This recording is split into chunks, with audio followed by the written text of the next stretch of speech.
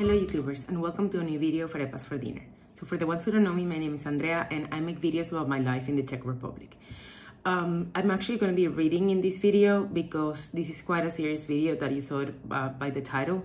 So I wrote this last night and I think it kind of sums up how the people who live in Czech Republic are feeling at the moment. So here we go.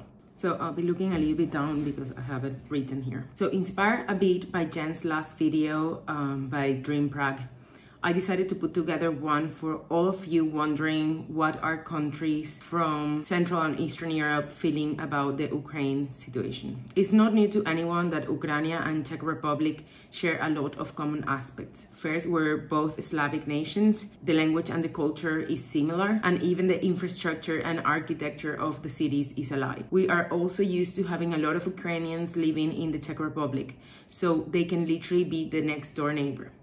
I know the new tenants from our old flat are Ukrainians actually. But most of all Czechs here share a great fear of Russia.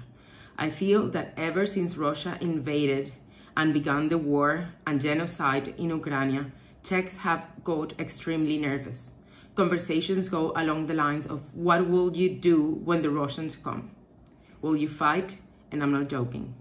This war has brought a lot of PTSD or post-traumatic syndrome disorder on an entire nation that suffered for many decades the misery that means to be on the Russians' thumb. I personally feel sad for Ukraine and have donated and spread news as much as I can, but I was still feeling it too far.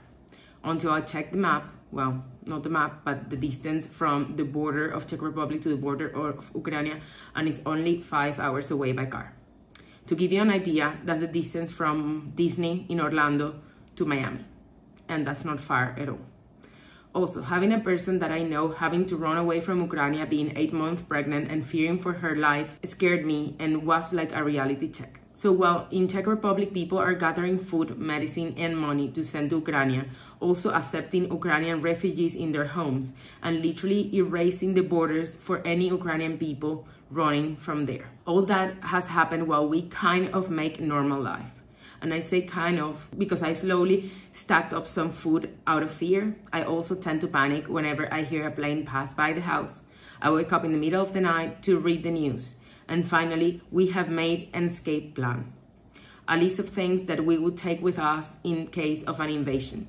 Keeping some cash in euros, cars, tanks full, just in case. Unable to make plans and realizing how my parents changed the conversation when I tried talking to them about visiting us in December, or how my in-laws don't even want to talk about any of it. This war is not here, but it could be. This is not happening to us, but to our neighbors. And in times like this, I just feel like praying. Praying for good, rebelling against evil, praying for a stop fire, praying for Ukrania and for all the soldiers and civilians killed. This shouldn't be happening in the 21st century, and I blame it on the world, a world of cowards that will allow Russia and Putin destroy an entire nation because of what? Fear of Russia? What a shame. I have encountered feelings in all this matter, but I can tell you that it is not time for judging civilians. I have friends who are men that escaped because they have small children, because their wives were pregnant, because they were scared. And that's all valid, because the only thing that is really wrong is the invasion by part of the Russians. Today, I heard a phrase that read, "In the war, there's no I should have. You did what felt best and now you carry on." So that's today's video. I guess it's a very short video. I just wanted to let you all know that watch my channel from abroad. How are the feelings here in the Czech Republic and how are we handling more or less the situation in Ukraine?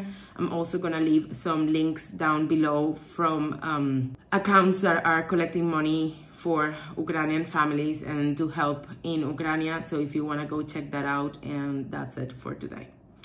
So I'll see you soon with a new video. Thank you. Bye-bye.